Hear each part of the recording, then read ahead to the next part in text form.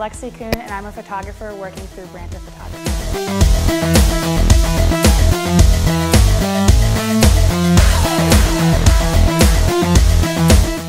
I got started as a photographer when I first got my first DSLR camera, senior year of high school.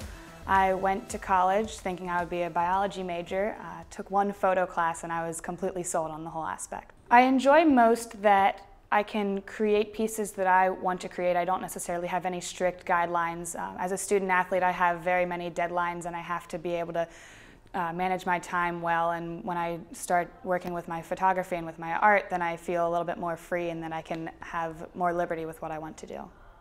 For my process, it starts with a list, a very long list at this point, of different ideas and different ideas that I want to test out to see how they would look through a camera lens. Right now I think I have 5 or 6 projects that I'd like to start but don't have the time for.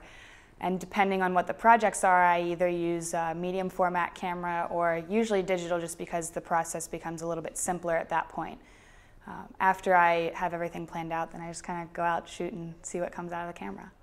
In the future, with my work, I'd like to be able to teach others around the world about the different cultures that people experience and people live through, because I believe that there's a lot of different traditions and different ethnicities that have aspects that a lot of other people don't understand fully, and I'd like to be able to use my photography to teach those about everything around them. My name is Lexi Kuhn, and I am a RAW artist.